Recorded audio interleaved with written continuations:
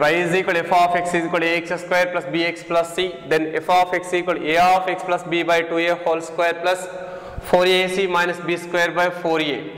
In the first case is if a is greater than 0. If the value of x approaches to minus infinity, then the value of f of x approaches to plus infinity.